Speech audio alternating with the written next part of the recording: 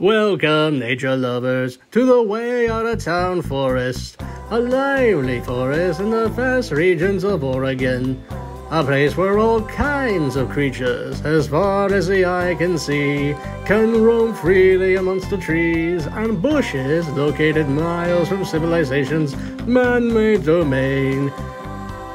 Before we begin our story, let us travel back for some context, shall we? Flashback. Ooh.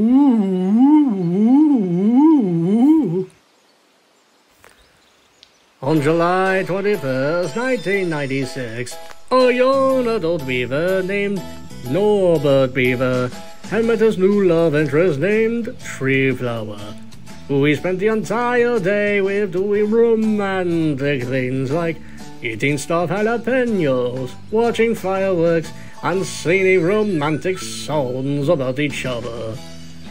Norbert and Treeflower got to know each other throughout the day and found how much they had in common in liking the same stuff and such. Norbert also got the chance to perform music with Treeflower and her band, the Friendly Chartreuse Bubblegum Machine, along with Norbert's younger brother by 4 minutes, Daggett. After long hours of performing music for the large crowd that gathered near Norbert and Daggett's dam, Norbert and Treeflower finished performing as the night came to a close. The two beavers decided to stay for the rest of the night, as they did what Norbert and Daggett usually love doing every night: eating stuffed jalapenos from a jar and watching crummy B-horror movies starring his favorite actor, Oxnard Montalvo, and that Treeflower would spend the night at his dam. The following morning, Treeflower got up bright and early to go back with her band, but not before giving Norbert one last kiss on the cheek and a flower for him to have before she left. And before she did leave, she goes into the kitchen, grabs a piece of paper, and starts writing a note to Norbert and sticks it to his window. Later that morning, Daggett woke Norbert up as they both found that Treeflower and her band left. Norbert reads the note and becomes love-struck, while Daggett thinks she dumped him, as the two brothers got into an argument about it. Flash forward to August 16th, 1996. Treeflower decided that she would build a dam and move into the forest so that she would see her beloved boyfriend in person again, and wrote him another letter that said the following: Dear Norby, it's me, Treeflower. I miss you so much. So I decided that I should come visit you to see how you and your brother have been doing. Not a day has gone by that I haven't thought about you and your amazing personality. You really are the best beaver I've ever met, and I really want to see you again. Love, Treeflower. XOXO. With hearts drawn near her name and a kiss mark on the corner of the letter from her. Aww.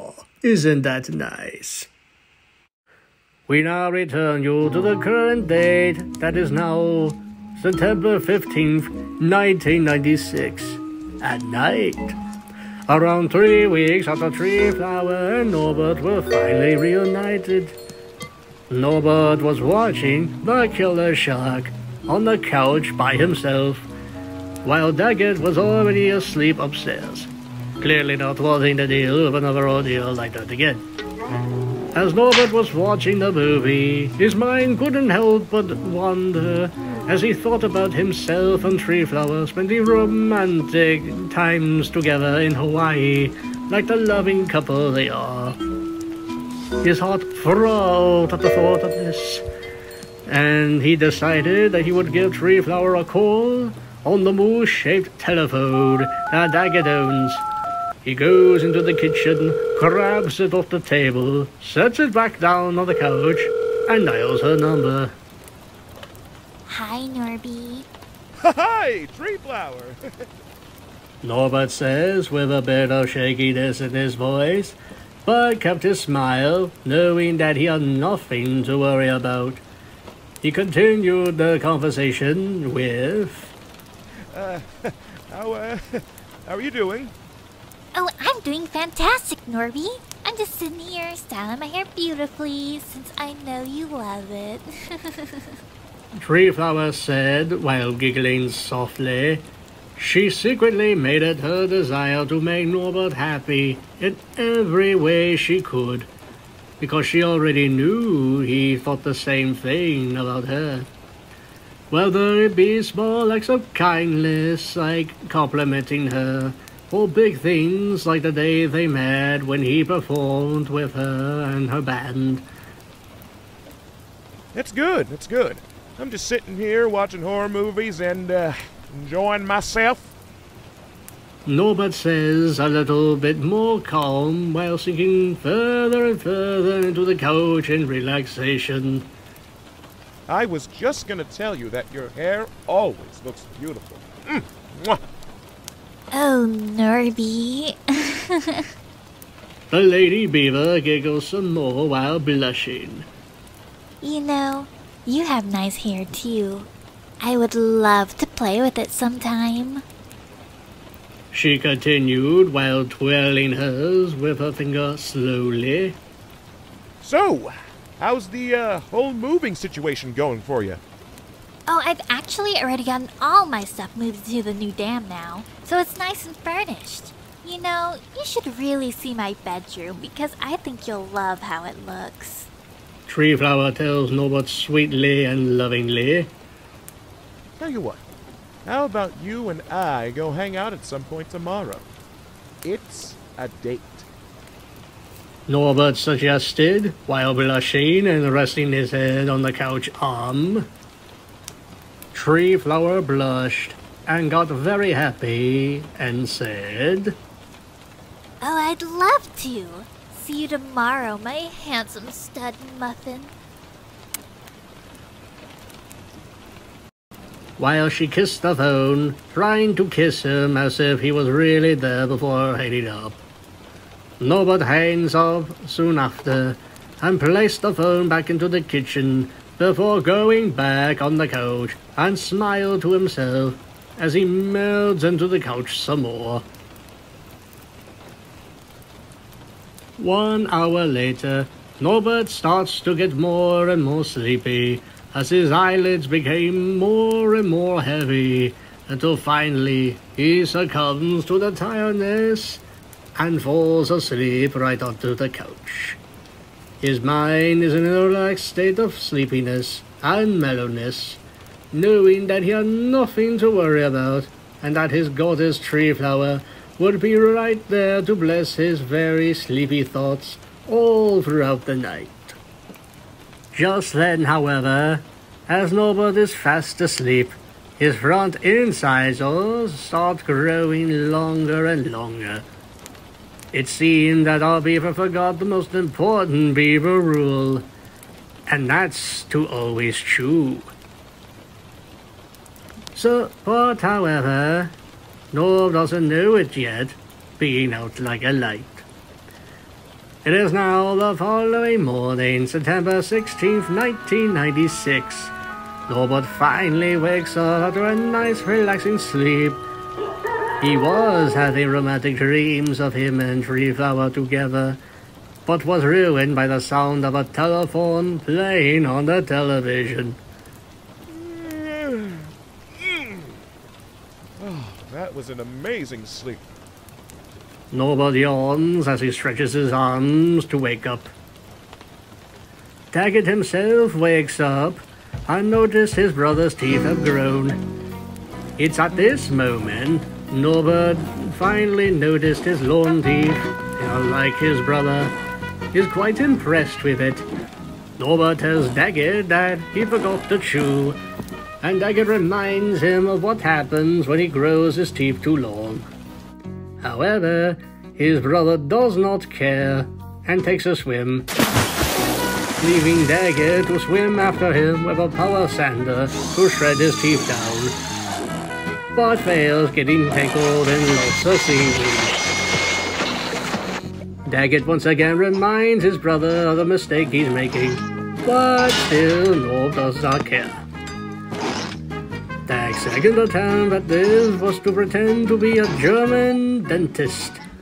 Tries using a laser to incinerate his teeth, but this backfires when Norb blocks the laser with a mirror and causes the sign of his stand to crash down on him. Norb finally decides to promise his brother to wear his teeth down, but on their way they get recognition from the forest from the other animals, causing Norbert to go back on his promise and betray Daggett. The scene fades later to that day, where Daggett is sitting in a secluded area on the forest, sitting on a log and eating another log, the same as you would eat cold on the cob. He sits lonely by himself, still angry that his brother refused to chew, as some ducks flew over him. Fine, don't chew! Daggett grumbles while eating the log, some of the pieces flying out of his mouth while he talks. Just don't come crying to me when your teeth are going out of your nose, man! He fumes before going back to chewing on the log. He chews on it so fast, he starts sounding like a jackhammer on concrete, as he continues for a few seconds before hearing a voice from the distance saying something, making him stop and looking towards that direction. Hey Norby, check out my teeth! It was the voice of a squirrel, one who was one of the first 3 forest animals to notice and praise Norbert's teeth. The other 2 were Big Rabbit, a large rabbit with a Jersey accent, that Norbert and Daggett were friends with, and a muskrat. The squirrel now had long teeth and showed them to Norbert, who snaps his fingers in approval. Soon after, all of the forest animals surrounded Norbert and snapped their fingers as well as Daggett peeked from under a rock. Dag is completely frozen in place and shocked at all the attention his brother was getting, as the log on the car stuck on his teeth fell with a thud noise. Meanwhile, Treeflower was walking through the forest, prettying up her hair for Norbert and putting in some brand new flower earrings she got, trying to look as beautiful as she could for her new boyfriend. As she's walking by, she stops in her tracks, noticing Norbert standing on a rock with his long teeth, catching her attention and making her feel a certain type of way. Treeflower rubbed her chest gently up and down with her finger. Norby's teeth are long. Oh, how I love that. Norbert takes notice of this and decides to make a manly pose for her while winking at her, causing her to blush and giggle ever so giddily before walking over to him. Your teeth look so dangerous, she says as her eyes were fixated on his long teeth, with Norbert noticing and giving her a very smug look. Treeflower starts to give him a seductive look and sweetly asks, "Can I rub them?" Norbert, being the good boyfriend that he is to her, proclaims, Knock yourself out, babe. I insist. thus making Treeflower instantly happy and giggled. Treeflower then gets closer to his teeth and began rubbing them gently with one hand on his teeth and the other on her chest. Oh, Norby. She sighs lovingly as she is now aroused because of him, and her eyes clearly showing this. You're so cool. She tells him while swooning for him, before cuddling close and continuing with, You're giving me chills. She giggled once more. So, you like me with long teeth, don't you, sweetie? Norbert asks while wrapping his arm around her, making his girlfriend even more relaxed than she already was. Oh, yes, I do. I think they're very cute. Treeflower emphasized with him, rubbing his soft, hairy chest up and down gently, making him feeling relaxed. Hey, Treeflower, you want to start our date now? We can head over to your dam together and watch some monster movie Monday tonight. I hear they're supposed to be airing The Crawling Spleen 2. I thought you'd never ask. Absolutely, Norby. Norbert reached out with his arm for her to take, as it made her giggle, and she took it. They started the romantic day together, with the forest animals cheering for Norbert as they left. Meanwhile, Daggett watched every second of this, completely frothing with bitterness, hatred, and pure anger. He is completely and utterly jealous at how much attention and popularity Norbert was getting.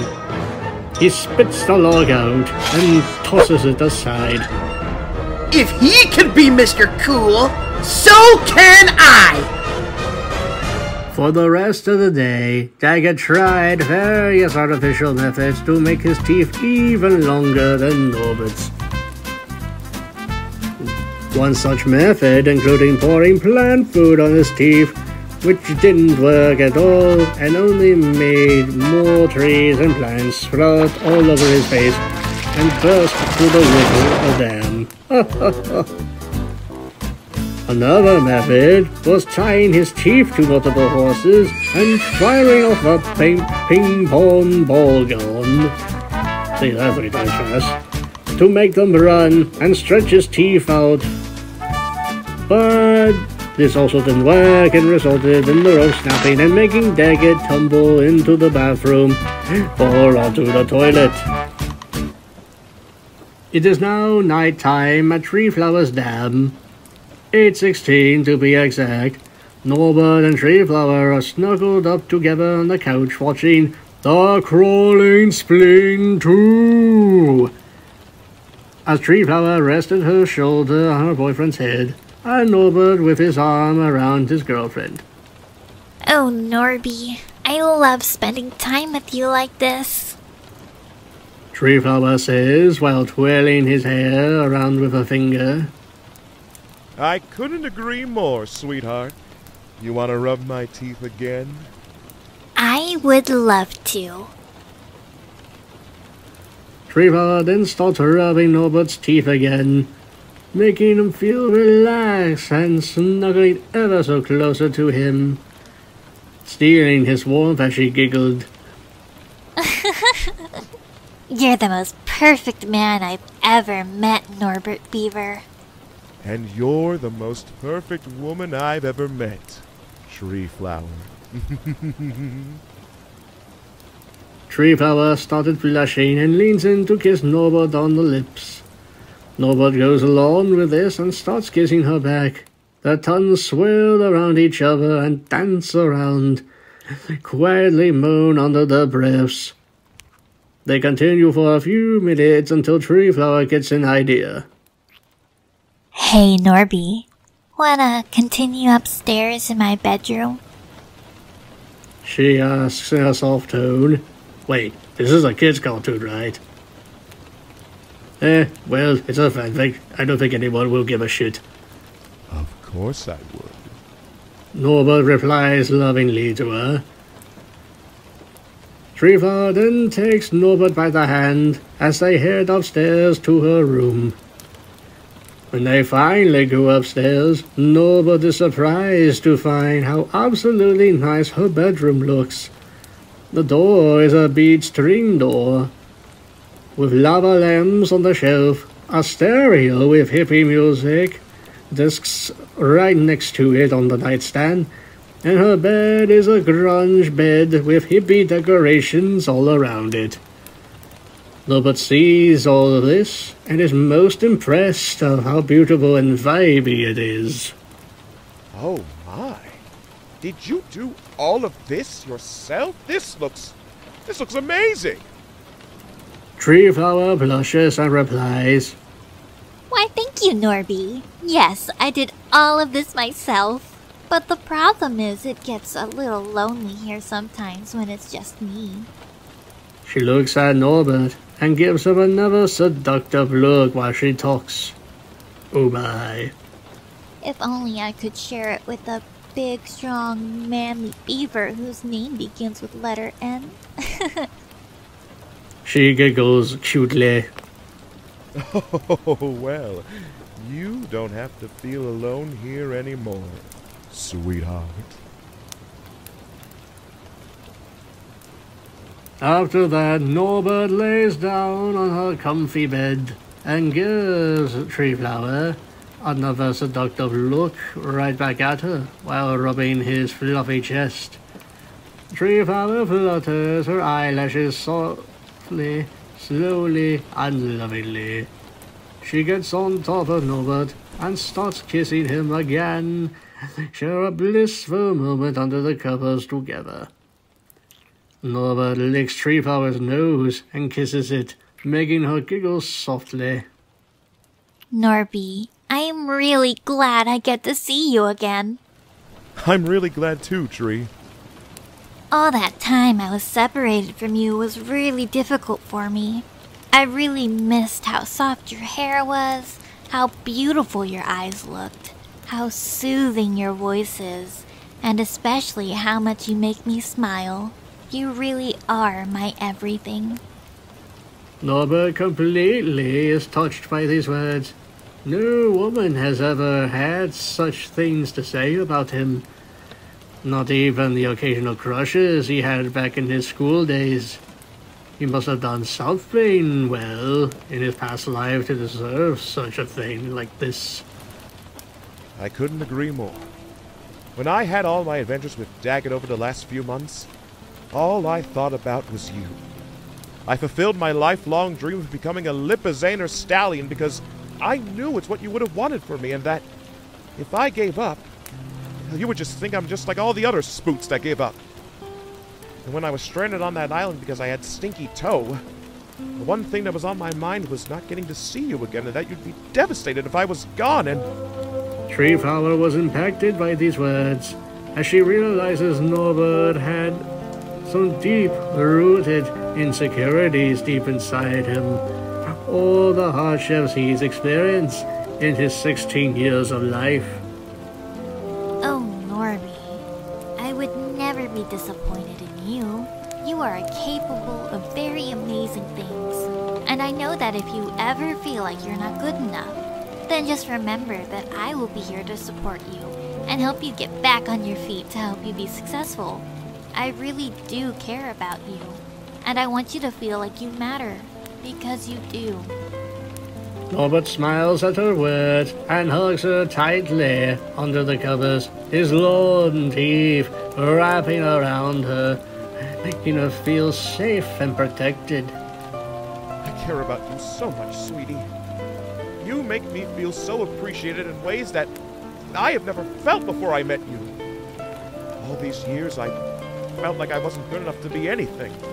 And all my life, my parents respected my brother more than they respected me. It doesn't help that my dad always embarrassed me and made me feel like a loser every time I couldn't do something right. Oh my, I'm so sorry to hear that happened to you. Did you ever tell anyone you were feeling that way? Treeflower asks, concerned for her boyfriend's mental health. No. There was nobody for me to talk to, so I just had to bottle up my emotions for so many years. Oh, Norby, that's not good for your mental health. You need to tell someone how you're feeling.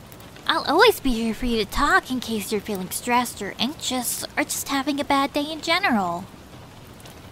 Treeflower tells him as she strokes his hair to calm him down. Thanks, Treeflower. You really do make me feel safe and loved. You're welcome, Norby. You know, I think I might keep these long teeth just for you. I would love that. Just make sure you don't grow them too long. You know what happens if you do. Yes, I know. Okay. I'm just looking out for my boyfriend, that's all. Treeflower smiles before giggling softly. She starts to yawn from their cuddling, as it made her sleepy. I'm getting tired. We should probably get some sleep. Yeah, you're right. I'm getting kinda tired myself. Good night, Norby. Good night, Treeflower. I love you. I love you too, Norby. Norbert and Treeflower then share one last kiss together, before drifting off to sleep, all cozied up and nestled into each other's arms. Both grateful for being with one the other. The following morning is now September 17th, same year, as Norbert wakes up early to see that it's 6:28 a.m. and sees the sun rising over the mountains with pine trees surrounding the forest. He gets up from Treeflower's bed and straightens his hair, not wanting to leave her down with a bad case of bedhead. I mean, who wouldn't, really? His girlfriend feels that he is no longer in her arms and flutters her eyelashes open. Good morning, Norby. Good morning, Treeflower. What are you doing? Well, I'm pretty sure that Daggett's wondering where I've been, so I should probably skedaddle back home before he starts questioning me. Okay. Treeflower yawned before getting out of bed and gave him a farewell hug and goodbye kiss on his cheek multiple times, which made our Norbert blush.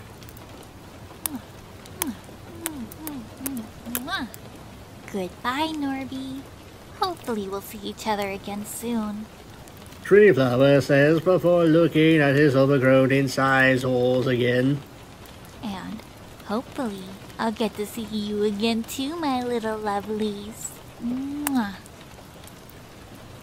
She says in a cute and affectionate way before giving him a single kiss, leaving a lipstick mark on them. Bye, Treeflower. I love you, my sweet, sweet, eternal golden daisy of the flower patch. I love you too, Norby. Norbert gave one last kiss to Treeflower, and he leaves her there.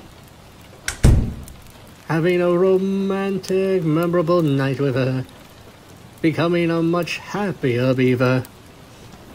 As Norbert walks home, he thinks to himself about how perfect his girlfriend is. Lucky he is to be with her. After a few minutes of walking, Norbert finally arrives home and goes back inside his humble abode. The end.